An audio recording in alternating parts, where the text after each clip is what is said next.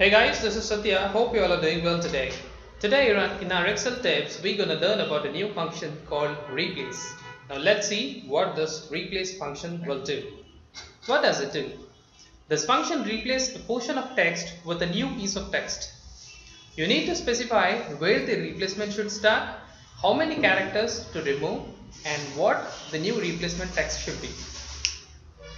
Syntax for the same would be is equal to replace open bracket original text comma start position comma number of characters to be replaced comma the new text.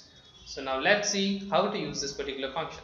I have a sample data over here wherein this is my original text on the first column, and then if you want to utilize a replace function or if you want to apply a replace function, we would need three different cells to be identified first. The first is the start position has to be mentioned.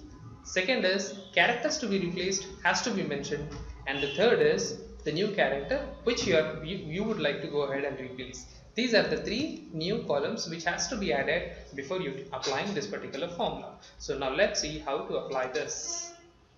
The formula for the same is replace open bracket select the first original text comma the start position comma the number of characters to be replaced comma the new character, that is the new text, close the bracket and enter. So in this way you will be able to get the replaced text. Now let's identify the change. Here it is mentioned as A B C D E F G H, and here the final text, the replaced text, is A Y Y D E F G H. So now let's see some kind of changes on this particular data. I have mentioned the start position as 2. Let's assume I will change this to 1.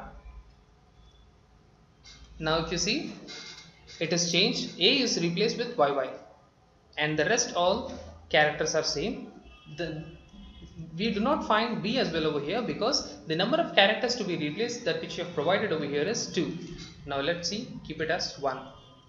See here, only A is replaced with YY, and if you want to change this to 3 as well or 4 as well or 5, it depends on our requirement what we are looking for an output. So in this way you will be able to go ahead and do this, and the new character that which you would like to go ahead and give will be, it is up to you. I just want old, I'm just writing old, so old DEFGH. So in this way you will be able to change the positions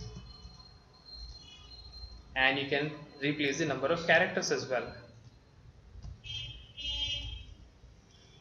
and you can write whatever the new character you would like to see as an output.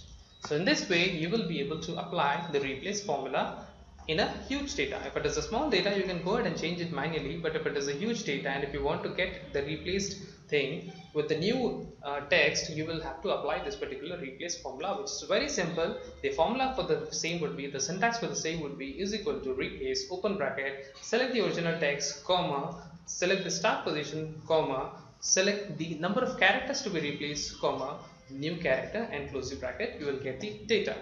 So this is how you will go ahead and apply a replace formula. So I hope you all have loved and you all have liked this particular video and understand the concept of replace. Thank you for watching this video, and please do subscribe for our channel, and please like the channel as well, and please post your valuable comments as well. Thank you so much.